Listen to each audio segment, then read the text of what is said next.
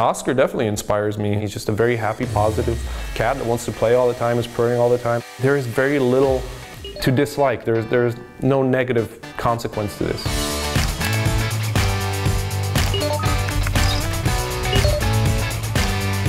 I'm Mick Szydlowski, and my cats are Oskar the Blind Cat and Klaus. They really take care and protect one another. Oskar has very strong senses that really help him navigate. When you see him interact and play, especially like in a new environment, both ears kind of start facing forward so he can pinpoint the source of the sound very well. He has an amazing memory. He makes all of the proper, turns, 10 steps, take a left, go another 5 steps, take a right, and he doesn't bump into anything at all. He blew away whatever expectations we had for his happiness within the first day he was home. With cats, they do just, silly, goofy, unpredictable things, and they're just maybe the most common unifying language in the world is sitting down over a cat video. You really cannot stage those moments. The reason why we resonate with these cats is because they are just, it's accidental. Real, authentic, they're just living their lives and they don't really care about becoming famous. You can't fake the cuteness or kind of the heartfelt, ah moments. The first time we picked him up, we knew there was something different. His eyes never fully developed. They said that he's completely blind. Oskar was adopted in July of 2011, just by complete accident. I responded to a Craigslist ad for a vintage auto harp. He happened to mention to us that he has a kitten. If you want to take a kitten home with you.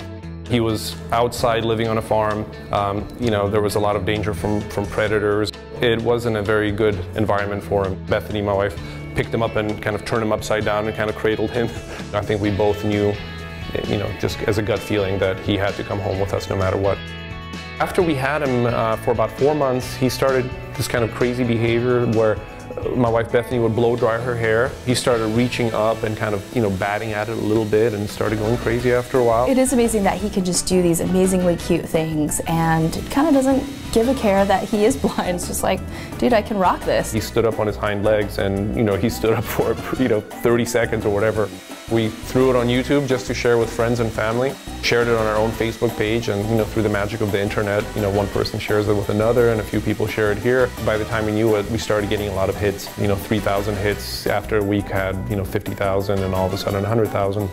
We just kind of realized what power, that social media has. I think the internet likes authenticity. So they're gonna like something that's really natural and just kind of surprising versus something that seems more well thought out.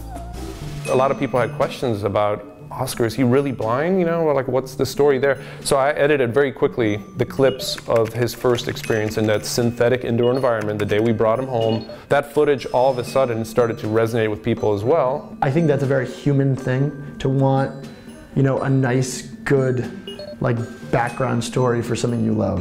It just has to be this strange spark. It turned into something really good.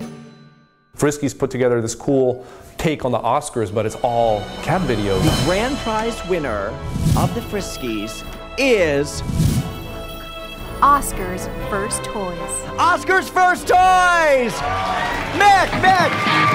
Absolutely the best experience ever. We won. I mean, we couldn't be happier about that. The best part of it is 250,000 cans of Friskies were donated to shelters in need. You gotta feel good about that. We use Facebook as the homepage. It's the most interactive means of sharing content and having a user base that's engaged. In addition to Facebook, of course, YouTube is a perfect vehicle for sharing. We have a web store that we launched in August of last year, which is oskarandklaus.com. We really wanted to set up our system in a way where proceeds from all of our sales can help and benefit other cats that are in a situation similar to what Klaus and Oskar were in.